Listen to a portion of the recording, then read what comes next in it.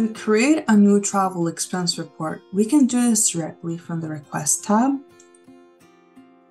Clicking on the request that you want to append to the expense report and creating an expense report directly from it. As we can see here, the request is already appended as the approved amount is already showing. So I am going to start adding expenses, starting with airfare. Adding in a destination city, which in this case shall be Washington, D.C. Adding in a ticket number. Adding in an amount. As we can see from the travel request, we had an estimate of $375. So I'm adding an actual of $382 and adding the corresponding receipt. For these intents and purposes, I am adding in the G28 travel policy as my receipt.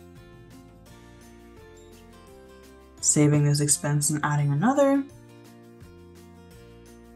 I will now move on to the hotel expense, adding in date range of the 19th of March to the 22nd.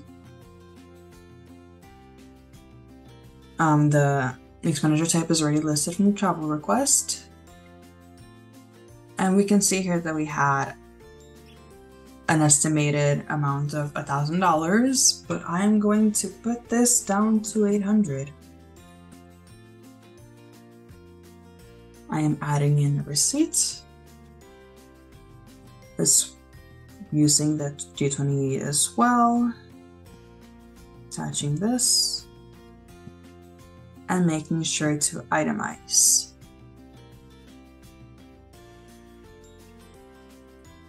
I am saying that it was $175 per night, which leaves me a room tax of $25 a night. I'm saving the itemization. We have $200 remaining, so I am just going to allocate that to a meeting room rental.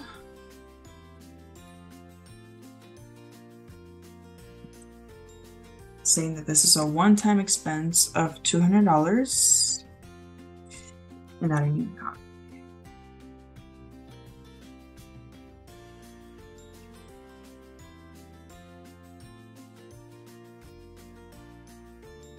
Saving this expense.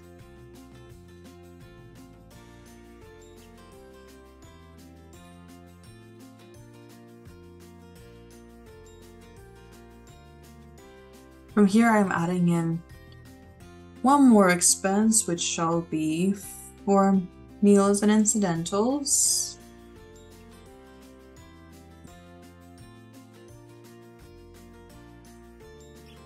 Let's say that one meal was $67.